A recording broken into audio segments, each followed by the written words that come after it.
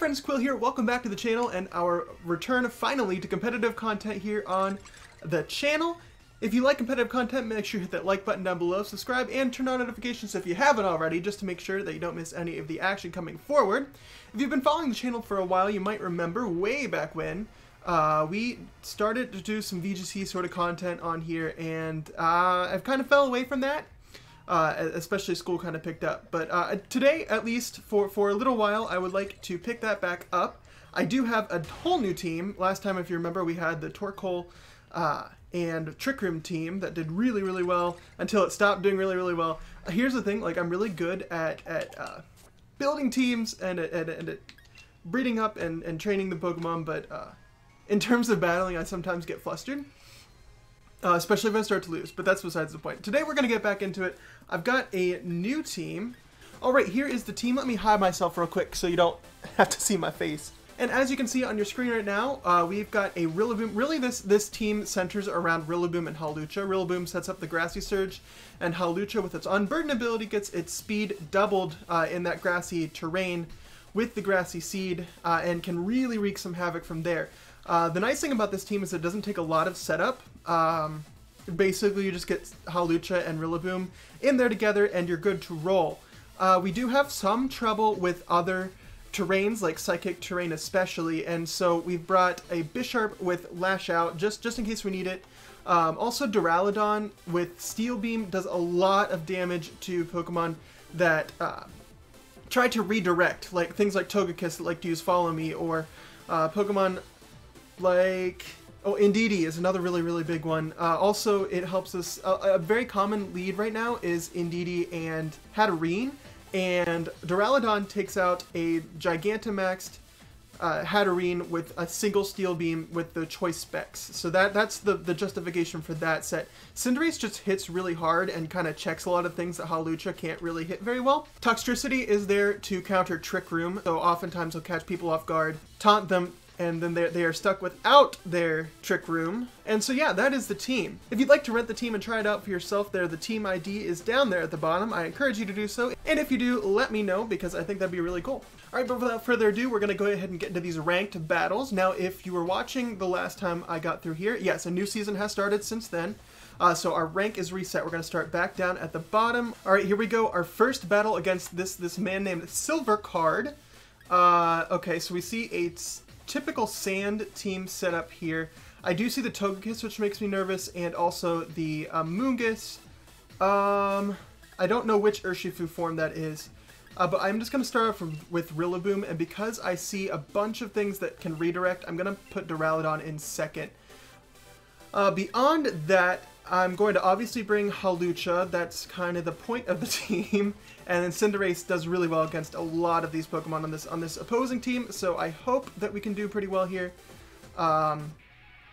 It's kind of funny that we don't start out with a... Oh yeah, I redid my trainer card, which I'm really proud of. I like that. I dressed up a little bit for my return to competitive, but let's see what Silver Card has to show.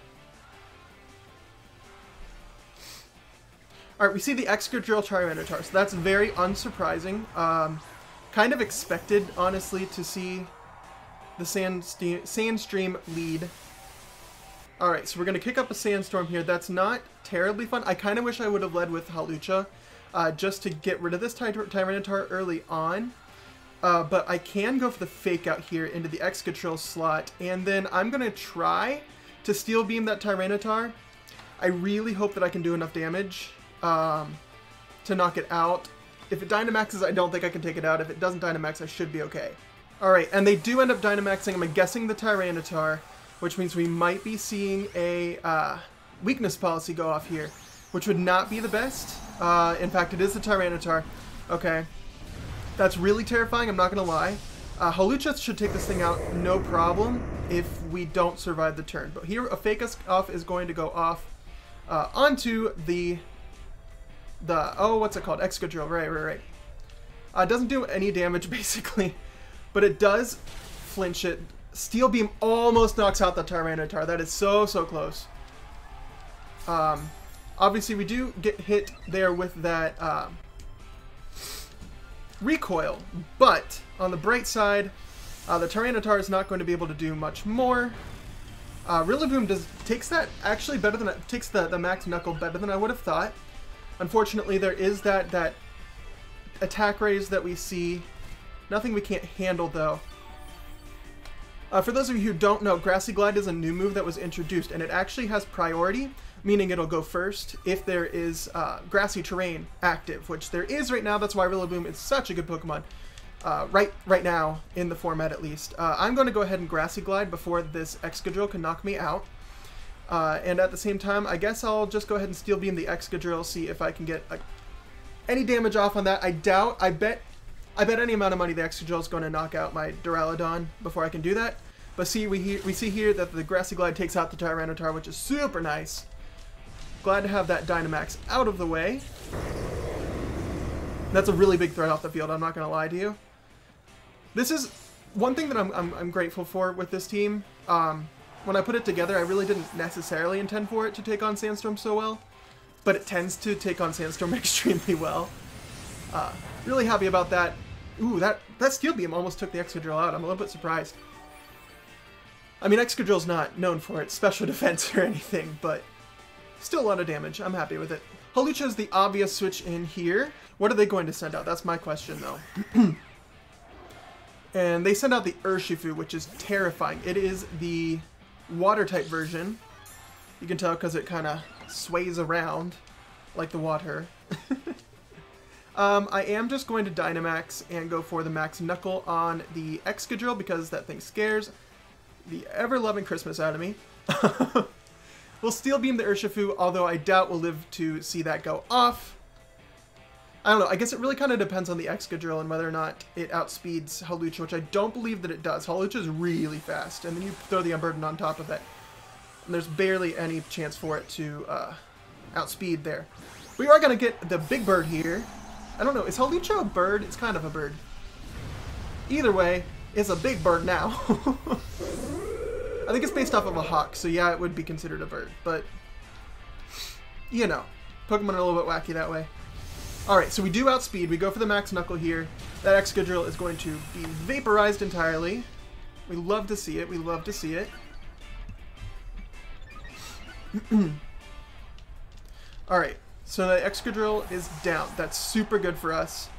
Urshifu uses Thunder Punch. Wow, okay. Well, I did not expect... I thought that they would target the Duraludon for sure.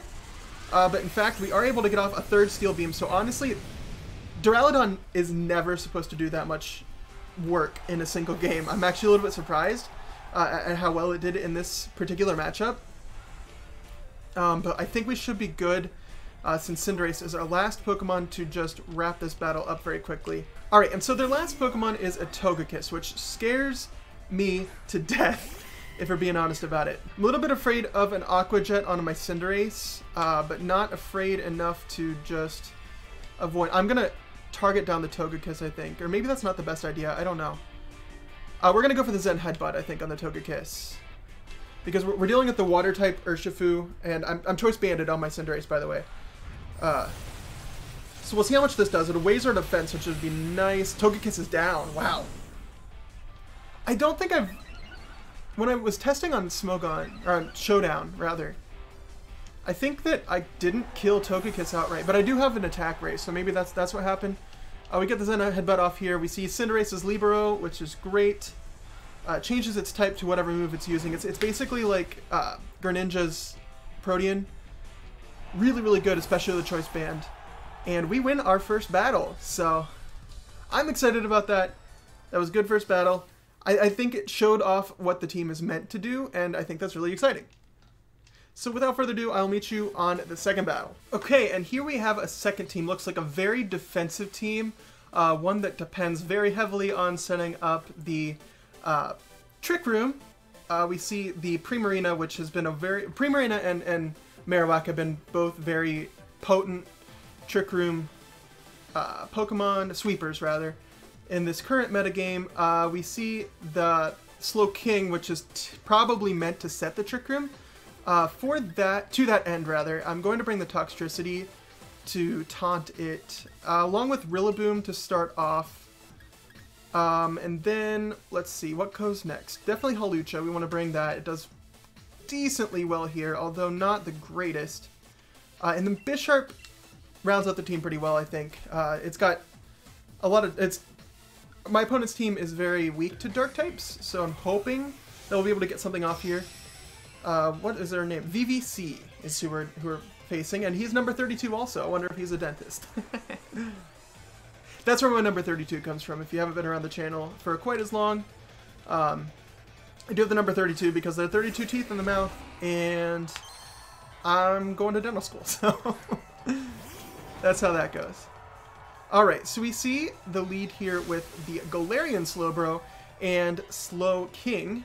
Kind of scary, but in the end, I'm actually not too terrified of this start off. I'm going to go ahead and taunt the Slowking like I said I would. I think it's very obviously going to set up the Trick Room, and then I'm just going to fake out the Slowbro to buy myself some time. Alright, so we see Fake Out go off here on the Slowbro, which is going to feint it. We're going to taunt our little friend here, the Slowking. Oh, it actually attacked. Okay, so it did go for the Ice Beam. I'm a little bit surprised there. I definitely thought that it would be attacking, but we do have the Assault Vest on our Rillaboom, so we're able to take that Ice Beam extremely well. I honestly didn't even expect it to take it that well. We are just going to go for the Overdrive here. Toxtricity really handles this person's team pretty decently. We're going to go ahead and knock off the Slowbro. Just to get some damage off on it. Maybe I should have taunted the Slowbro in case it tries to set up Trick Room. I'm not sure. But here goes the Overdrive. That should do a crap ton of damage to both of them. Yep. And then we see the knockoff on the Slowbro. Should knock it out. Yep, awesome. Perfect. I was afraid that Slowbro might try to set up the... Okay, so they have the Quick Claw. I'm surprised the Quick Claw didn't activate either time. Typically...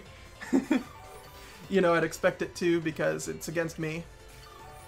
We're going to see everyone get some healing here. That's another good thing about the grassy terrain, is that my Pokemon heal a little bit every turn.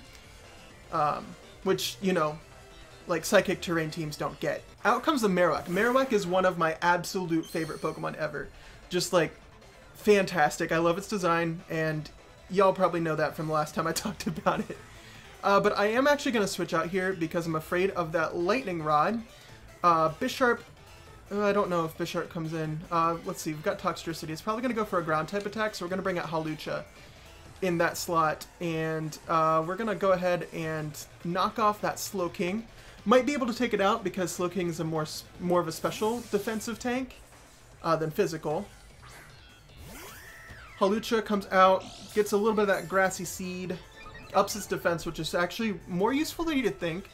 Obviously, people don't think of Hawlucha as a very defensive Pokemon, but it does really well with just a single defense boost, and then if you use the Max Steel Spike to up its defense even further. We see a Flare Blitz go off on the Rillaboom. There's no way I'm living that. Not this year anyway. And okay, so it's not Rockhead. It is in fact the Lightning Rod, which means switching out there was the good idea as opposed to just going for the Volt Switch. I do want to switch into my Bisharp here.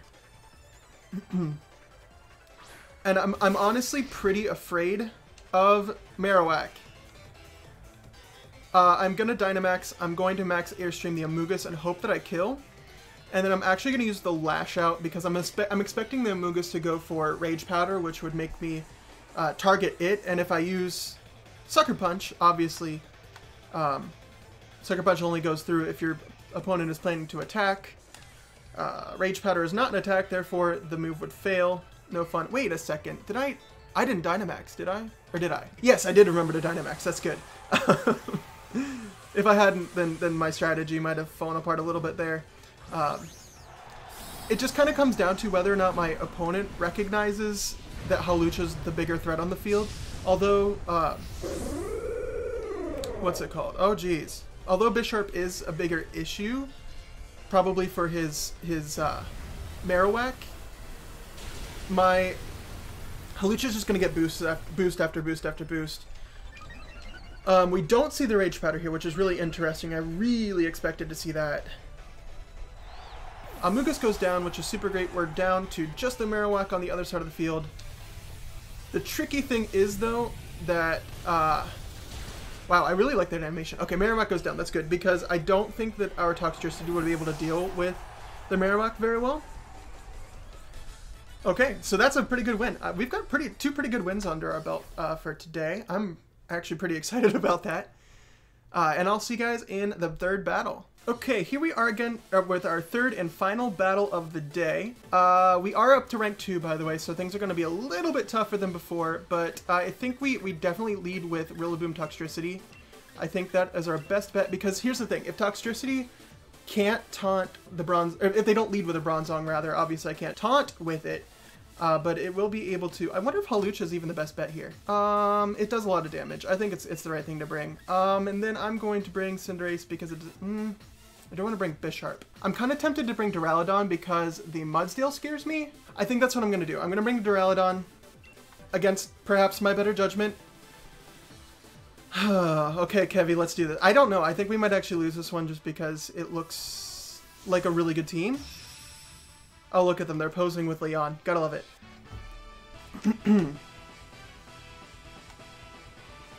I love this music. This is one of the best tracks in the game, in my opinion. I can't quite remember which track it is. Okay, so Gengar and Luxray. Not what I was expecting to see lead off, but that's totally fine. There's an Intimidate here. I'm not going to be too excited about it. Yeah, okay. I know Luxray carries Intimidate, but sometimes people would prefer to carry Guts. We do get the Grassy Surge up, which is super duper nice. What do I do in the situation? That's the question, though. I think I go for the high... No, I want to fake out the Luxray. And then we'll go ahead and overdrive, I guess. I think we're going to overdrive everybody. See what happens with that. I'm a little bit upset they didn't leave the Trick Room because I definitely prepared for it. Okay, what do we do? What do we see? Okay, so they're going to Dynamax. I believe that is the Gengar. It would make more sense if they Dynamax their Gengar. I kind of hope they do because I faked out their Luxray. Yeah, okay, it's Gigantamax. Gigantamax Gengar, which is kind of bad because it means that we might not be able to switch depending on which move they go for. Their max move basically enacts Shadow Tag. We are going to get the fake out here off on the Luxray. So it won't be able to move. G-Max Tear. Okay. I was a little bit afraid that it would go for the Poison type Z move. Jeez. The Poison type max move and raise its own special attack, but instead they've opted to go and trap us all. We do get the Overdrive off. Not going to do too much damage. Luxray's got the leftovers, which is interesting. Must be more of a support kind of set, I guess. I think I'm going to go for this Volt Switch here on the Gengar. Try to get out if I can. I'd like to switch out if I can. Okay. We see Luxray go for a Protect here, which is fine. I wasn't too concerned with Max Ooze. That's what I was afraid of. I was afraid of the Max Ooze going off on Rillaboom and just knocking it straight out. But it doesn't because we've got that Assault Vest, which is super nice, coming in clutch there. We do see that they're faster though, so I'm not going to want to go for the high horsepower next turn. I'm going to want to get some damage off with a Grassy Glide before my Rillaboom goes down. Do I want to go into Duraludon here? Or is Hawlucha the move? See, I'm tempted to go into Hawlucha just because it gets me my... Yeah, it gets me my Grassy Seed off, which I kind of need for Hawlucha to do its job correctly. We do outspeed for certain, so we are going to be able to knock out this Gengar pretty quick. Man, this Luxray is annoying. I'm not seeing it do anything except Protect yet. Rillaboom does heal a little bit, so we might actually be able to get a high horsepower off. I'm going to go ahead and risk it. That might not be the best option, but that's what I'm going to do. I'm going to go ahead and max Airstream the Gengar. That should take it out of there and raise Rillaboom's speed enough to actually be able to do something in the next turn. Okay, so we're going to do our Gigantamax here. I forgot about the Luxray. I hope that it doesn't do anything too terrible. It is an electric type, so it's going to be super effective with its stab move. But Hawlucha's got a defense boost, so I think we should be okay. Let's see. We should be able to get the max Airstream up. We should go first, right? Yeah, okay. Get the max Airstream off. That should take out the Gengar, no problem. Good. I was... Listen, if I hadn't taken it out, I would have been so surprised. pretty upset too, because that would have been pretty awful. But our speed does go up. That means we should outspeed the Luxray no matter what. Get off that high horsepower, do some super effective damage, and hopefully take it. I doubt we'll take it out because of the attack drop, but... Okay, a lot of damage though. A lot of damage. Luxray used Roar. Okay, so they're trying to phase me out, but I'm Dynamax, so they can't do that. That's fine. Okay, out comes Togekiss. Okay, that's honestly pretty terrifying. I hate dealing with Togekiss. But we're going to go for the Grassy Glide on Luxray, hopefully knock it out, and then we can go for the Max Airstream on Togekiss. They've already Dynamaxed, so they can't do it again, which is nice. I like that. I don't know if this will knock out the Togekiss. It kind of depends on its defense investment and HP. Alright, here it goes. Luxray protects. I kind of expected that. That's fine because we get a little bit more healing on our Rillaboom next turn. Is it going to go for... Okay. Wait, Max Airstream. I meant to go for... Oh, man. That's bad. Oh, I meant to go for the Max Steel Spike. That could cost me. I don't think it'll cost me the game. No, but it'll make me really, really annoyed. Jeez. Okay, so we're going to fall asleep next turn, which really kind of stinks. I'm not excited about that at all. Oh, jeez. Okay. What we're going to do, we're going to go for the high horsepower on Luxray, and we're going to go for the Max Steel Spike this time on Togekiss, although I'm having... Yeah, no, that's what we're going to do. All I can hope is that maybe they knock out my Hawlucha this turn. Or maybe I take down both of their Pokemon, because honestly, Duraludon can take on any one Pokemon pretty well, I'm assuming. Alright, so they go with the Follow Me, which is actually a really bad play because my Hawlucha's going to go first and knock it out anyway. So they wasted their Togekiss, essentially. Yeah, that Togekiss was never going to live that. And then the high horsepower will go off on the Luxray, which definitely is not outspeeding anything at this point. And with the attack... Oh, defense raise. Whoops. I almost went for the Max Knuckle there, that's why I thought it was an attack raise. But high horsepower is going to go off and knocks out the Luxray. Okay, we should be fine. Between Rillaboom and Duraludon, because as you know, Hawlucha's about to fall asleep because of the stupid yawn. But that's fine. It didn't have to. If we had gone for the Max Steel Spike, perhaps we would have gotten off another attack, but... Alright, so they send out the Rillaboom, a Rillaboom of their own.